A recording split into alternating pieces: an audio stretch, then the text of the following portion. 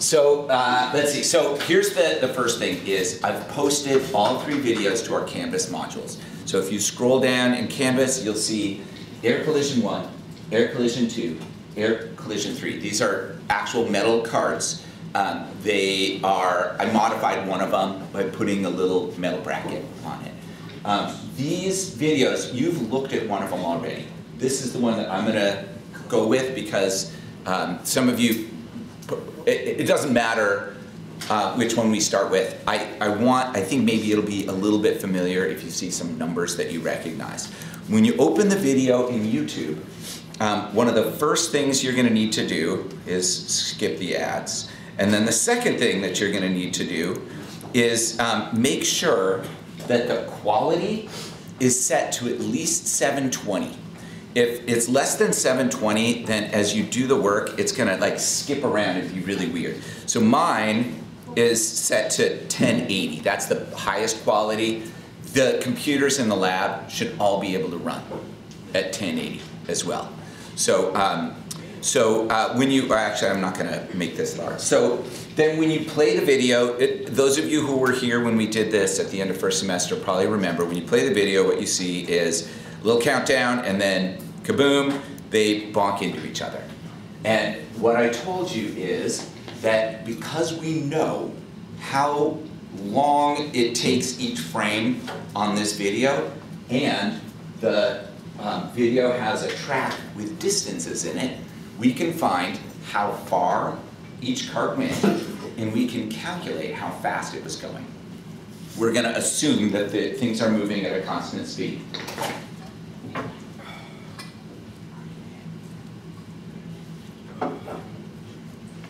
Are you on time? Yeah.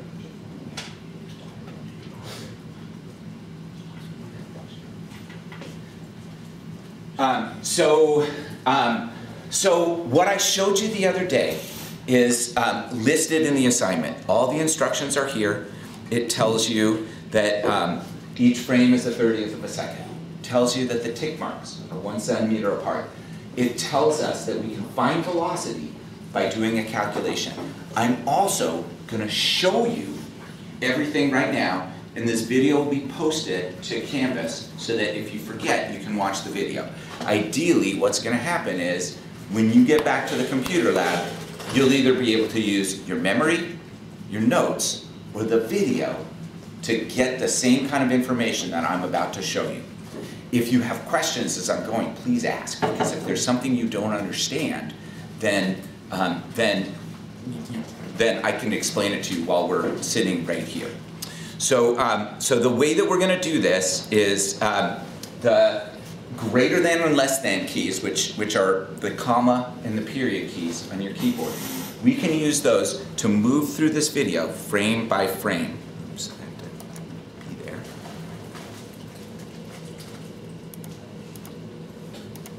And so we can move in slow motion effectively and count how many clicks.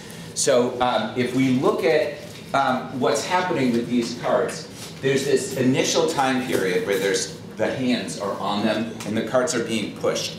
We're not interested in that time period because they're not moving with a constant speed. There's also an instant in time when they're bonking into each other and their speed is changing. But before they bonk into each other and after they bonk into each other, they're moving at about a constant speed. To figure out how fast they're going, we need to make 2 measurements from the video. The first is how far the cart goes, and the second is how many clicks it takes to go that distance. So for me, it's easiest if I get the cart lined up with one of these numbers so that I can see it. That may or may not be possible for all of them, but that's pretty close. It's right about on the 30, right here. So I can look at this 30 and I can say, okay, I want to know in say 10 clicks, how far does it go? So I'm going to count 10 clicks. 1, 2, 3, 4, 5, 6, 7, 8, 9, 10. And it ended up, this is 44.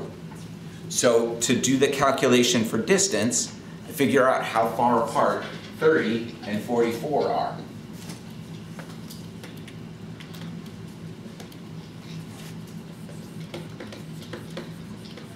My distance is, it started at 30, it went to 44, so that is a distance of 14.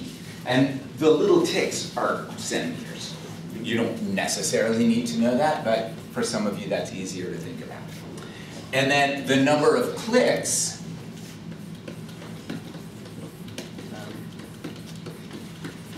was 10. And if you look at the assignment, it tells you to find velocity, multiply the distance each cart travels by 30, then divide by the number of clicks.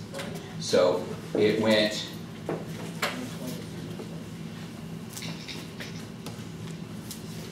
to find the velocity,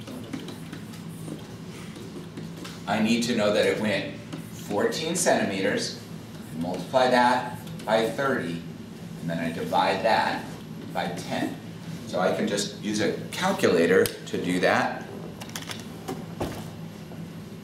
14 times 30 divided by 10 is about 42. And for those of you who like to know this kind of thing, that's centimeters per second. Okay. So that, we have to kind of keep track of this stuff. If you're keeping track by using the assignment itself, that is this information right here. The velocity of the first cart before they bonk into each other. If you're using a separate sheet of paper, like I am, I'm going to write that down so that I can remember it. This is the first cart before the collision, and this is all for the first video. I'm going to do one more so you can see. The next question in the assignment is, what's the velocity of the second cart before the collision? So this is going to be a little tricky, not super terribly tricky, but just a little tricky. So I'm going to go back in time a little bit so that I can get a good count. And it's hard for you to see this, so I'm going to try to get it at a good spot. That's a pretty good spot right there. That is 90. It's right on 90 here. Okay, this one is right on 90. So I'm going to do 10 clicks again. 1, 2, 3, 4, 5, 6, 7, 8, 9, 10. And now it's at 65. So it went from 90,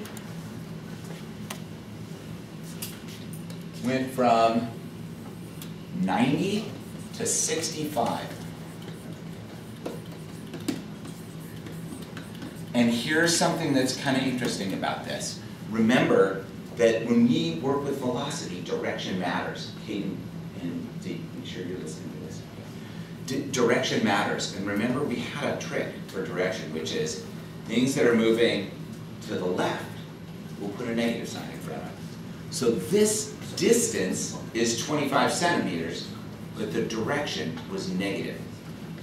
So this is actually negative 25 centimeters because it was going to the left. The number of clicks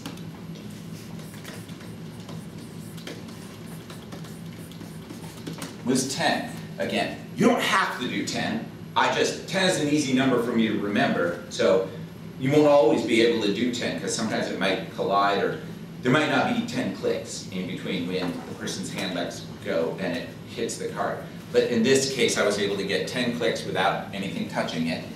And then, so the velocity is going to be the distance, which is negative 25, times 30, divided by the number of clicks. So 25 times 30 divided by 10 is about 75. And this is negative, so negative 25 times 30 divided by 10 is negative 75 centimeters per second. And this is the second cart before the collision.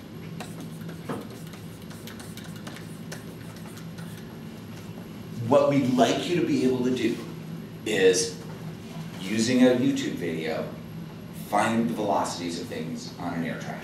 You need to know whether they're going positive or the negative direction. You need to be able to subtract locations to find how far they go. You need to count clicks to find how long it takes. You need to be able to do the math to come up with a number. When you do this for your own air cards, like I won't necessarily have the videos that you're going to be using, so it'll be hard for me to check your work. So one of the reasons that we want you to do some practice today is because if you get to the point where you are routinely getting the right information for these things, then we know that if you find a velocity for your personally built air card on the air track, that it's probably right. So we're looking for accuracy here, and part of that is getting a little bit of practice. Yeah? Isn't it more accurate to just do one click?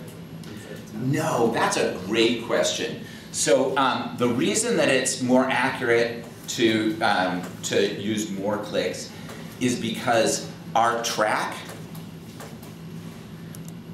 has the measurements in centimeters, which means that at any one time it's probably not going to be right on a line, which means we're guessing. The farther it goes, the less that guessing matters. Okay, if something moves 100 centimeters and we measure 99 or 98 or 101 or 102, we're not off by a lot. But if something moves 1 centimeter and we're off by half a centimeter, then we're going to underestimate or overestimate our velocity by somewhere around a factor of 2. So that's a lot. If you want to know how fast something is going, let it go for a while. You get much more precise information when you do that. It's a great question, though. And there are some times when less data is more accurate.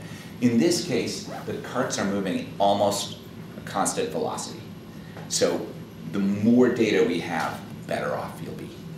Yeah? If we weren't guessing though exactly where it was, wouldn't it be better? Like if you had a display that was constantly showing where it was on the track? Theoretically, it wouldn't make any difference. If we had really good measurements of time and position, it wouldn't make any difference if it were moving at a constant velocity. 1 click would be the same speed as 10 clicks. Yeah. It wouldn't matter. Yeah. Okay, so this part of the assignment involves making up to 12 calculations. I don't think everybody's going to get there. Some of you are just going to crank through this and you'll be able to get it done in 20 or 30 minutes, and that's great. Some of you are going to need some extra time, and maybe you'll only get partway through the second collision, and that's fine. You don't need to get all the way through all of them. The more practice you get, the better. The assignment itself, we're going to wrap it up on Wednesday of next week, which means you don't have to turn something in today for points. If you're somebody who keeps track of their stuff, you can keep all your work and just make sure that you have it with you on Wednesday. But if you sometimes forget things or lose things, then when I call a halt and we start moving to shop stuff, then make sure that you put your work into the inbox so that we can guard it for you and get it back to you on Wednesday. All right, so we'll head back to the other room in just a second. Your goal, your big goal, is to get as many calculations of velocity as you can in a reasonable amount of time. Each cart has 2 velocities in each video, so there's 4 velocities per video. This cart's initial velocity, this cart's initial velocity, this cart's final velocity, and this cart's final velocity. Okay? So those are the parameters. You should all get through at least the first video, especially since I just did the initial velocity of both carts for you. This is the initial velocity of the left-hand cart. This is the initial velocity of the right-hand cart. So after the video, you only have 2 more velocities to look at that relate to after the collision. All right, does anybody have any questions? Okay, we'll work on this for a not unreasonable amount of time. and then we'll shift and we'll start doing some work on your personal air cards. All right, see you over there. I'm going to post the video real quick.